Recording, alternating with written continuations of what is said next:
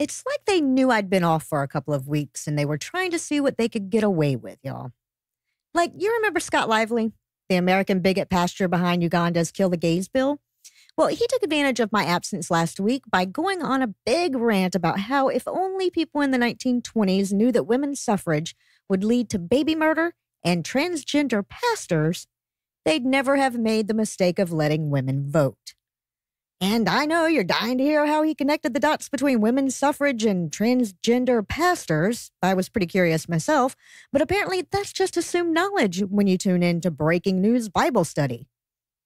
But Lively wasn't the only pastor lamenting women's rights last week. Matt Hagee is the son of John Hagee, which is kind of fucked up by itself, seeing as how John Hagee made his entire career on telling people the world was going to end in a terrible disaster, but he had a kid anyway. So either he's evil and wanted to torture a kid, or he was evil and never believed the bullshit he was selling. And like father, like son, Matt isn't exactly an ethical standout.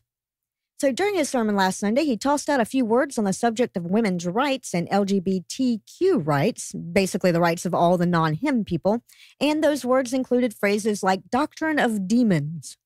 After an aggressive fantasy about homosexuals being forced into all of his stuff, he summarized, quote, "It's not a social justice issue. It is a doctrine of demons," end quote. And since we know that demons are the Christian explanation of temptation, we can draw all the conclusions we need from that obsessive rant. But since I haven't talked to you in a while, I don't want it to be all bad news, which I'll admit is a weird setup for a story out of Sudan. But that nation continues to crawl its way towards respectability with a series of reforms designed to bring their laws in line with the international standards. We talked about this back in May when they announced these reforms would include a law against female genital mutilation. Well, the reforms were officially enacted last week, and they include the ban on FGM, as well as a repeal on the nation's apostasy laws, getting rid of public floggings, and scrapping the law that required women to get their husband's permission to travel alone. So congratulations to the people of Sudan who fought so hard and risked so much to push through these reforms. There's still a ways to go, but that's an awful big step.